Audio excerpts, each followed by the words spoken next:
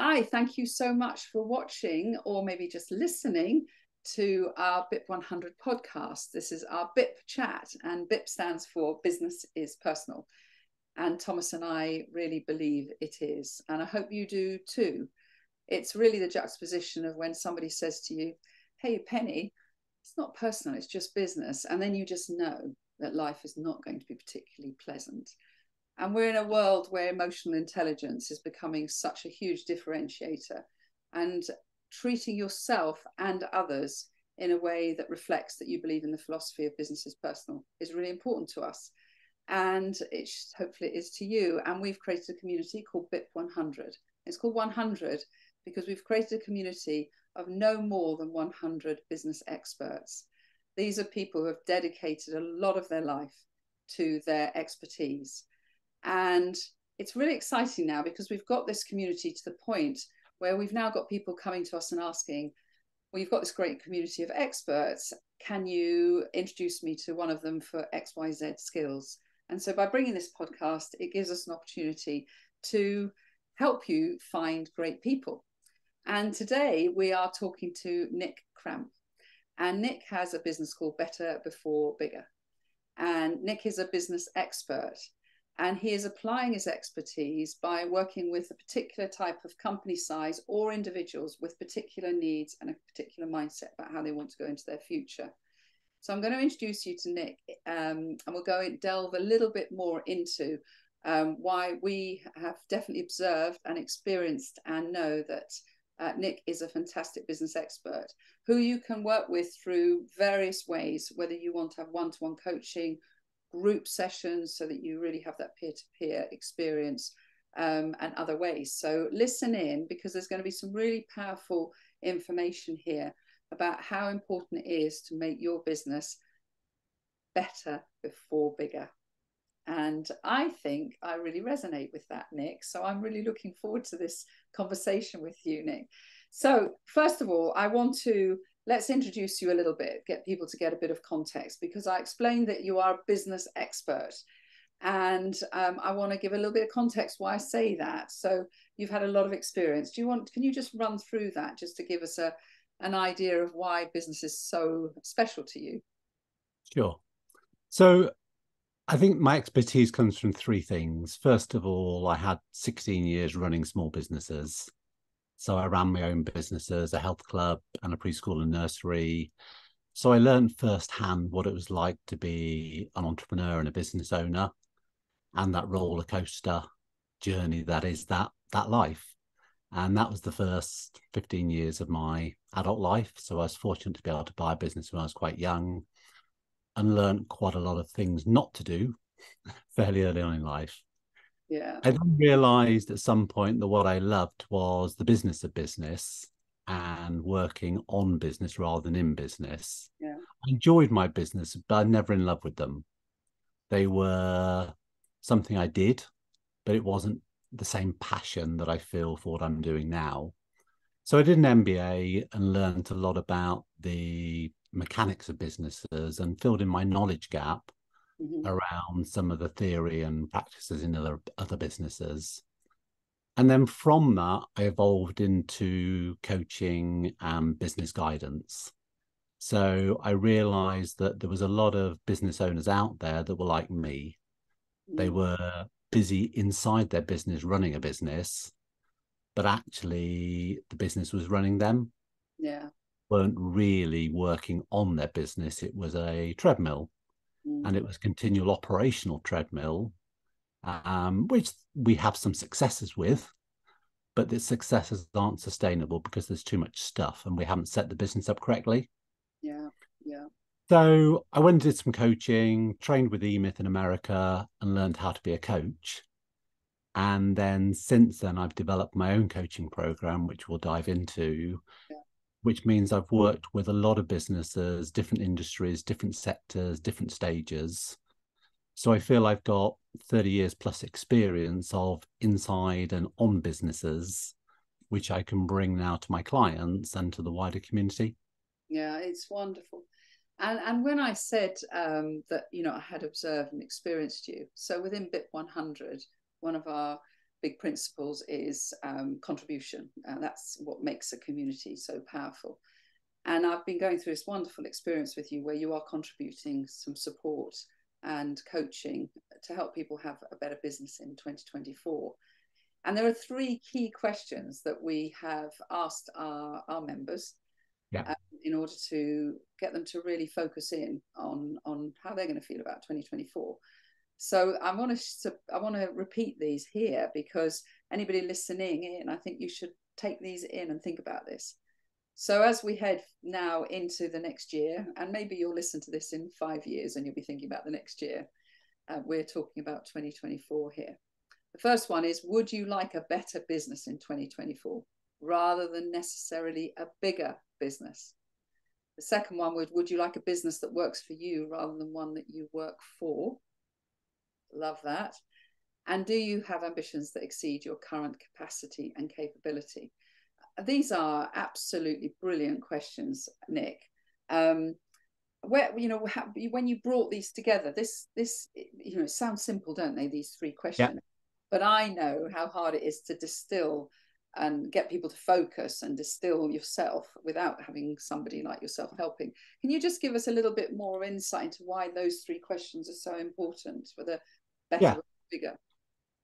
I think that there becomes a time in every business, and maybe more than once, where focusing on growth is the wrong thing to do. I think businesses can outgrow their capacity and capability, and that puts too much pressure on the system or the people, and that leads to overwhelm, it leads to unhappy staff, it leads to unhappy customers, and it's counterproductive to grow too quickly. I think some businesses have what I call the success trap, where they've been very successful, but they've all been too successful for the size of structure and process they've got. And what I encourage is what's called a plateau period. So like when you're climbing a mountain, you can't climb for 5 hours. What you can do is climb for 2 hours and then go across a plateau, recover, and then climb again. And I think for a lot of businesses, that's what they need, is plateau periods where rather than focusing on growth, they focus on better. How can we better serve our existing clients?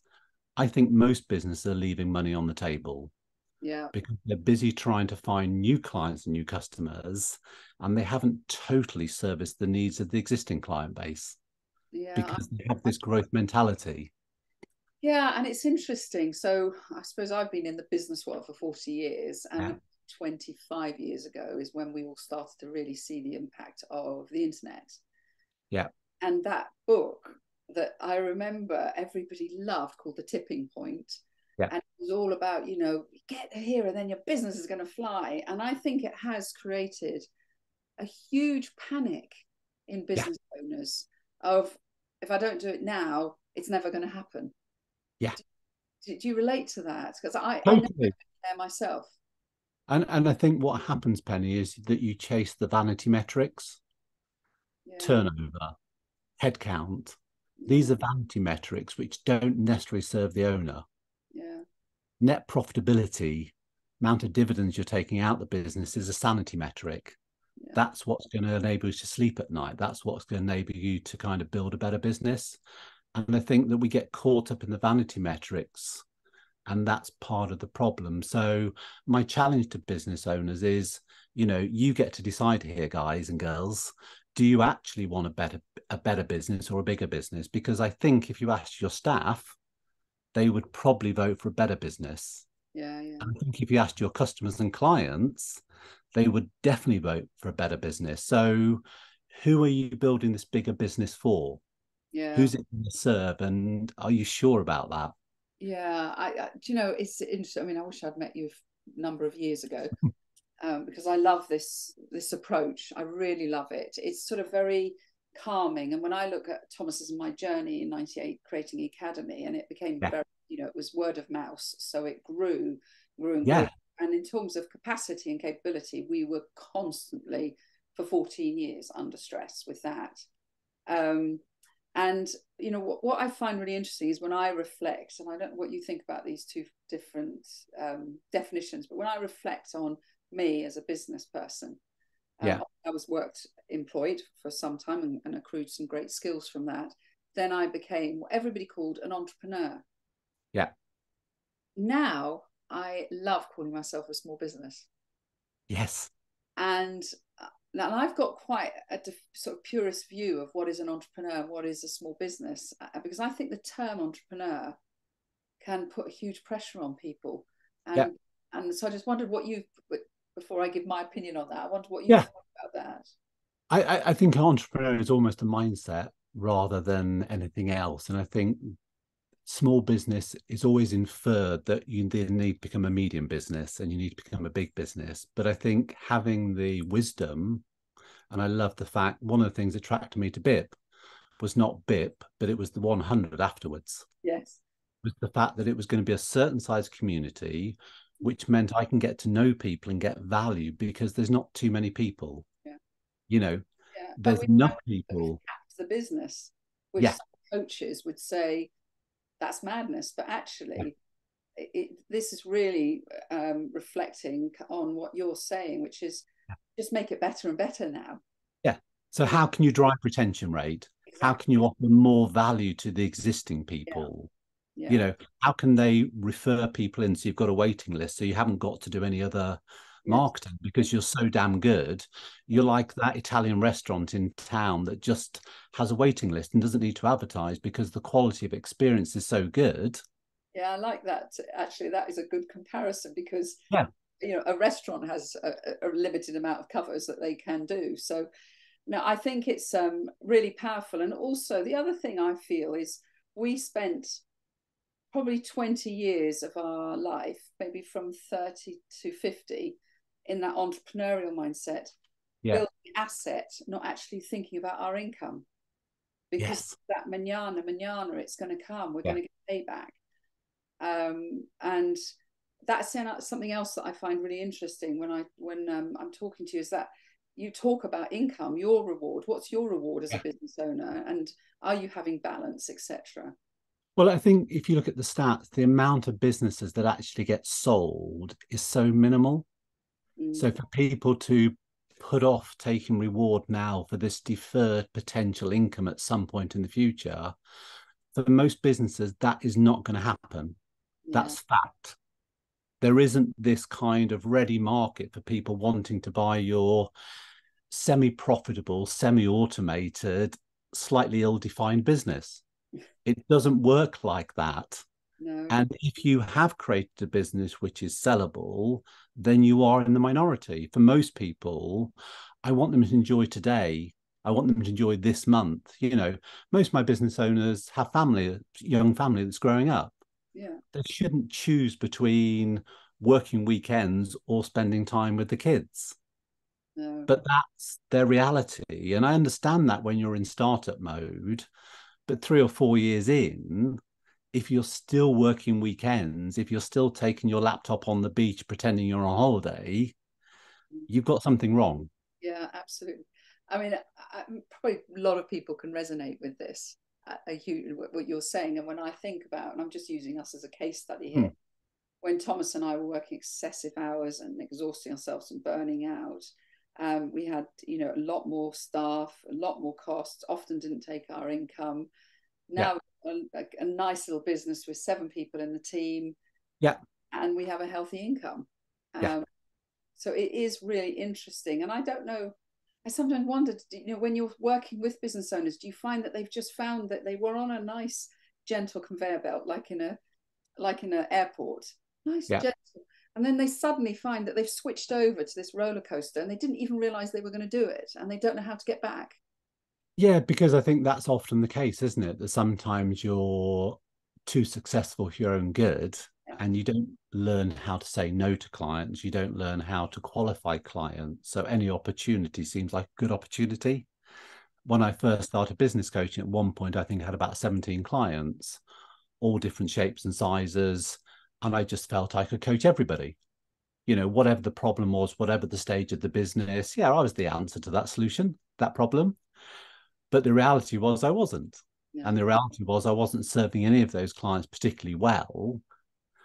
And I think that as we get older, hopefully we learn that qualifying, and I know you're very big on this in BIP, taking the time to make sure that the people are a good fit for you, making sure they're ones that are going to be around for a while so that they do get good customer lifetime value, and taking your time about who you're working with rather than this, oh, it's a new client, so great.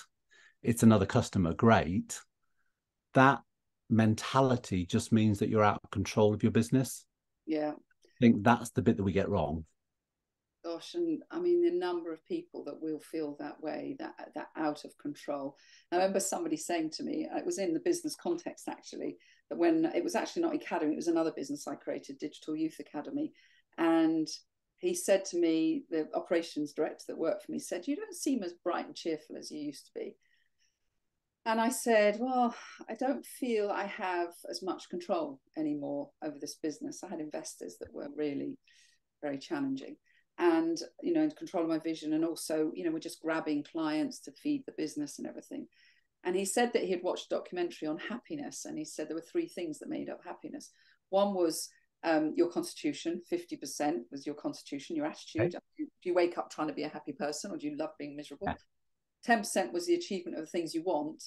40% was how much control you feel you have over your life. I think that was quite at that point, actually, I think it was a week later, I put the business up for sale because I knew that I was never going to get the control back. And that control. So when you're working with your clients, whether you're working one-to-one with a small business in your group sessions, or whether you're working one-to-one, working across the managers and the leaders, is this control subject quite a key thing? It really is, because the business has got to live within their life rather than their life living within the constraints of the business. Yeah. And for people, that's the important thing, that we've got to help them create roles that are doable. Yeah. We've got to be able to win this week. We've got to end the week with a tick in the box that we've had a good week. And a lot of time we create a business which is just difficult to do that with. Yeah. Because we're trying too hard to put too much stuff, too many clients, too many customers, too many orders through the system, and the system's not built for that. Yeah. So by having this plateau period where you look at all the bits of the business and you say, right, well, the processes we put in place when we started up probably aren't any longer suitable for what we are as a business now. So what do we need to upgrade? Is it the software? Is it the processes? Maggie, that started as our bookkeeper, is now de facto financial controller, but she's not trained as a financial controller. She just is a very willing, lovely lady that just keeps saying yes. But it's not helping her and helping us, because she's not going to do that role. So there comes a point where I think we need to stand back from our business and saying, well, is what we've got future fit? Yeah. Will it work for this next period? Yeah. It almost seems so obvious that we should do this, but like you say, we want to climb that mountain in one day and not go off on those plateaus. So we've talked about, we've sort of given reference to the type of clients that are the people that you can have the greatest impact on. And I want to start with the first one, which is companies that, they've grown, the founders grown it, they've got some managers in place, some of those managers have become leaders, they've got tell me sort of how you would go in and work with a company like that, just so we can take away some of the mystery. Sure. If people are interested. I always start my working relationships one-on-one with the MD, CEO or founder, because I feel that our relationship is key, and I need to understand their motivation. I need to understand their fears. I need to understand what they really want to do in the future. I think some of us take on an MD role which we're not suited for, but we feel that's the logical thing to do. So part of my work with them is helping them discover their future role. And that's the starting point of working on this, is what does this next vision look like? So it's really a reframing exercise to say, well, congratulations, you've got this far. Where do we go next? Let's be very conscious about what we're going to do next. Yeah. If you want to get bigger, why? Yeah. How's it going to serve you? Have you got the capacity to do that? Have you got the finances? Is that an option really? Yeah. Would going better serve you better right now? Would that be better for you personally? How is your personal life? How are the family coping with this? So we bring a lot of that stuff into the equation to make sure that the next phase of the business is going to work for them. Lovely. Once we've done that reframing, then we get together with the senior people in the team, the leaders and other people, and we do the rethink exercise. Right. That is based on the phrase, what got you here might not get you there. Right. Lovely. So just because we've done that so far until this point, it doesn't mean to say it's the best option going forward. So why don't we review all the options? And if we stay with the status quo, great. But we're staying with it consciously. After reviewing those options, we're not staying with it because we're too lazy to change. Yeah. So the rethink is where we co-design what the next stage of the business needs to look like and where we need to get better. How exciting. They must love that. That must be very cathartic. The leadership team and those senior people love the fact that we can spend time away from the business, because I normally do the off-sites in nice locations where we can get away from the screens and we can just talk through what we've actually got. Yeah, I like that. You know, most businesses say that. Sorry, I just wanted to say as well on that, because I'm very aware that you are a generous referrer in terms of, once they start to, you're such a good networker that once they start to need other skills, you're very good at finding the people that you know and helping them to embed other experts into this equation, aren't you? Yeah, I've realised, taken a while, but I've realised that I'm a generalist and a specialist generalist because I work with a certain sector, a certain stage, but I'm a generalist. Yeah. I know a little bit about a lot. Yeah. What the business needs in certain areas is a specialist. Yes. So I've got a range of associates that I work with that I refer in. If the business, for instance, needs to upgrade their financial function, then I've got people that I can refer in to help them do that.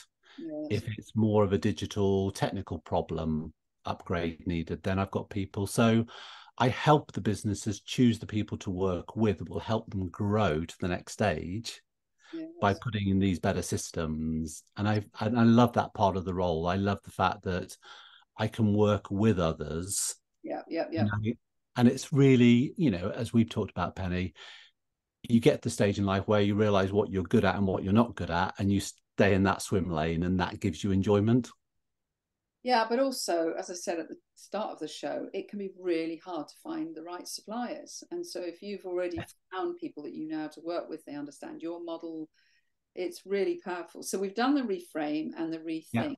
And then the third one is? The third one is refocus, which is where it actually happens within the company. Once I've empowered the leaders and the MD, then it's about them driving the changes through the organization. Yeah. So we work through each month a different element of the business, which we're trying to upgrade, if you like. And I support them with materials and templates and various things they can use to do that.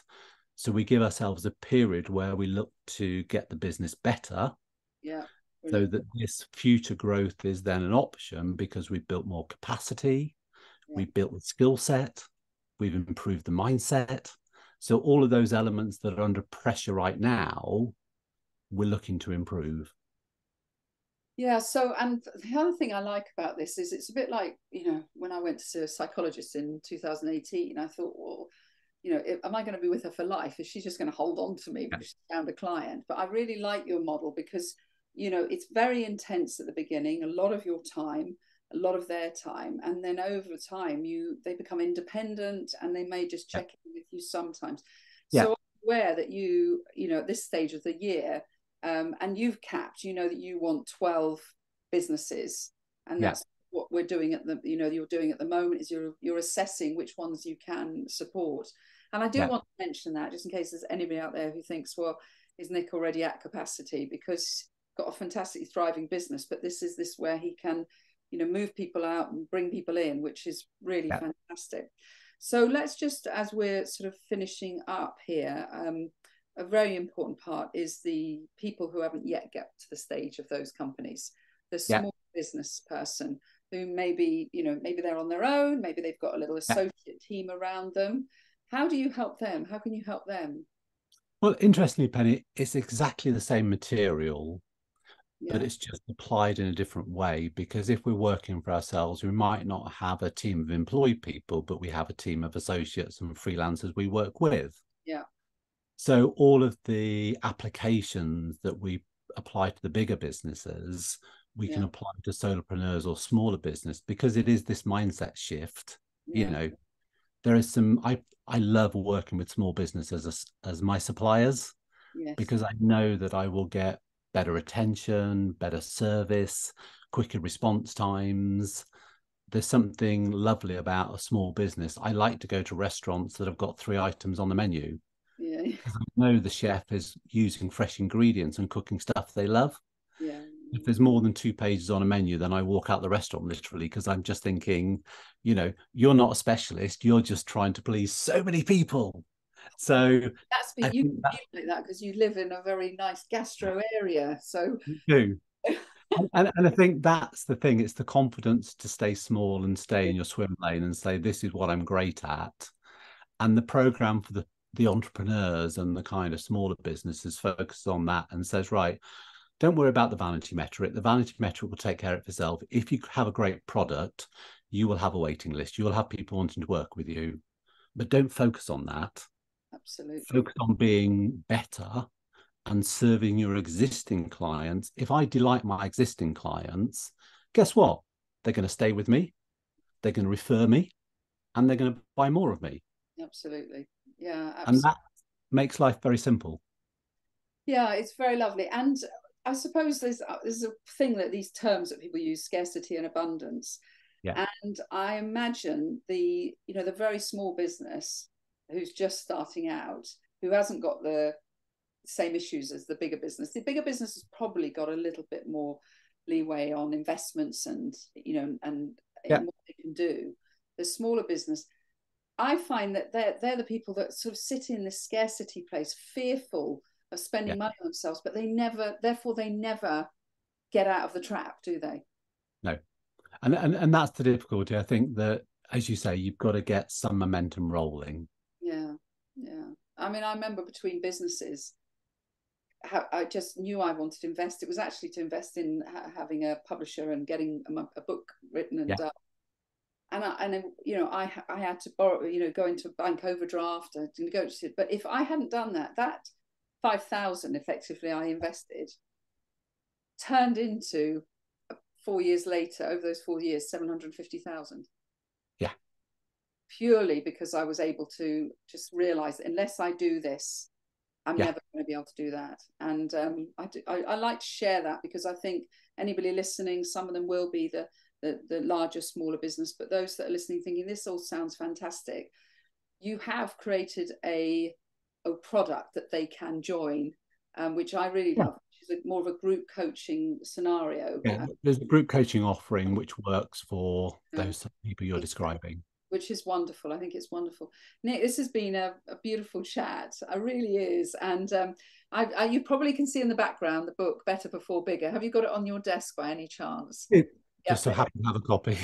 it's on Amazon. It's on Kindle as well as print, isn't it? I believe. Yeah, and There's an audio version coming later this year. oh, brilliant. And if you've really enjoyed this, that hopefully you've seen that Nick is a gentleman. He literally in the absolute way that a gentleman should be, a gentleman, and no hard selling. But if you just want to inquire, have a chat with Nick about where you are with your business, yeah, get in touch with Nick, contact me or Thomas, and we'll connect you, or look for Nick Cramp, CRAMP.com. Am I right? It's a .com, isn't You it? are? Yeah, it is. And you can see more about it, or look up Nick on LinkedIn. So thanks for your time, Nick. Really, really Hey, enjoyed it. And, as we go into the next year, anybody that's listening to this, I hope you build a better business.